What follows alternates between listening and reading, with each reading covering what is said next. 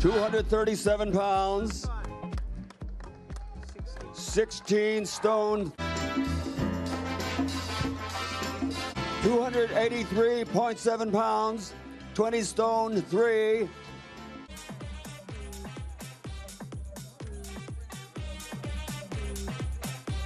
What's up, YouTube? It's your boy Mark Dark, and I'm back with another boxing video. And today is the day. Earlier today, it was the weigh-in to Andy Ruiz and Anthony Joshua 2. And the weigh-in was crazy, man, because the weight was just crazy. Now, Anthony Joshua was able to come in at 237. He's actually coming in lighter than he did in the first fight, and that's no big surprise to everybody. Everybody knew that he was pretty much training to lose that extra muscle mass, and that was the game plan. And he's at 237 now.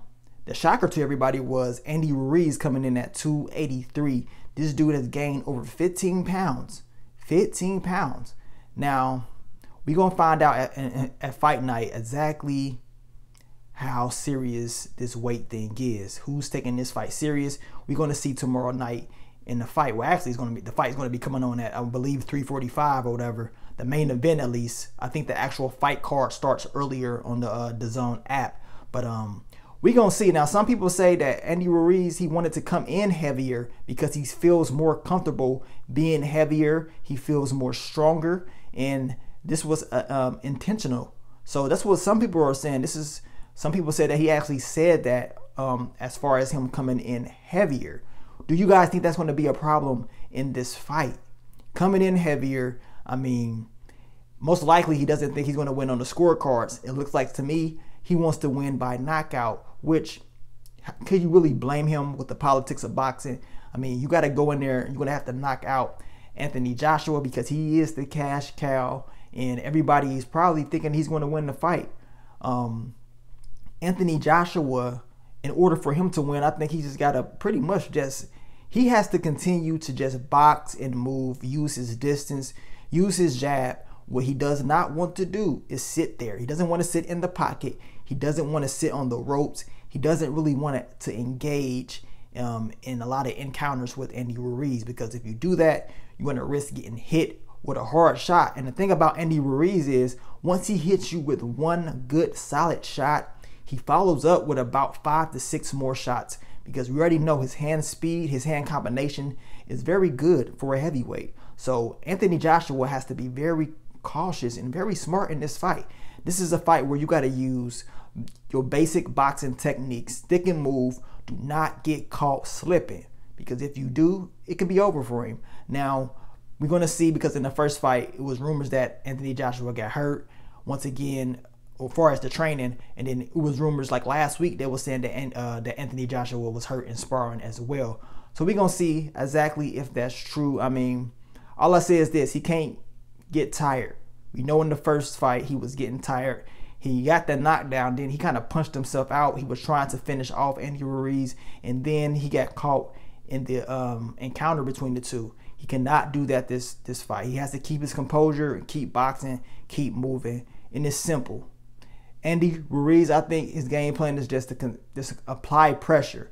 He's going to be the heavier man.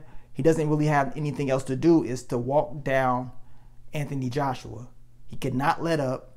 Keep putting that pressure on him, putting that the body weight, and then just the mental pressure, because we know that he knocked him out in the first fight. So Anthony Joshua will be fighting a lot of demons. That mental pressure is going to be very tough for him. So Andy Ruiz needs to just put that pressure, apply that pressure, use his jab, and set up a good shot. Because I think Andy Ruiz realizes that all he has to do is catch Anthony Joshua one solid time. If he's able to just get him or just buzz him, then he can let those hands go, which will hurt Anthony Joshua even more, similar to the first fight. So we're going to see. This is going to be a tough, competitive fight. As I told you guys, I think it's going to be a knockout. I don't see this fight going to the cards at all. With the weight advantage that Andy Ruiz has, and then Anthony Joshua coming in at a lighter weight, it's almost kind of hard to predict who's going to win. I mean, the logical choices that a lot of people were going with is Anthony Joshua. A lot of people believe that he's going to come in stronger, faster, more disciplined in this fight. I feel like Andy Ruiz will be stronger, but I don't think he's going to be as fast as he was in the first fight. But they say Andy Ruiz said he's more comfortable with this weight. So we're going to see how it all plays out. You guys let me know. Leave your predictions down below on who you see winning this fight. I can't wait to see it, man. It's going to be crazy, man. But like I told you, my prediction is this. I can't really pick who I think is going to win. But I can tell you this. Somebody getting knocked out. Either man can actually win this fight. That's the thing. Either man can win. It just depends on what type of fighter we get. If Anthony Joshua goes in there and uses his game plan of just sticking and moving, he's going to win the fight easily. But if he starts to sit there and allow Andy Ruiz to let those hands go and catch him with something solid, then Andy Ruiz will win once again. So we gonna see, man. But like I said, leave your prediction down below and I will catch y'all after the fight in my aftermath video. But it's your boy Mark Dark. I'm out. Peace.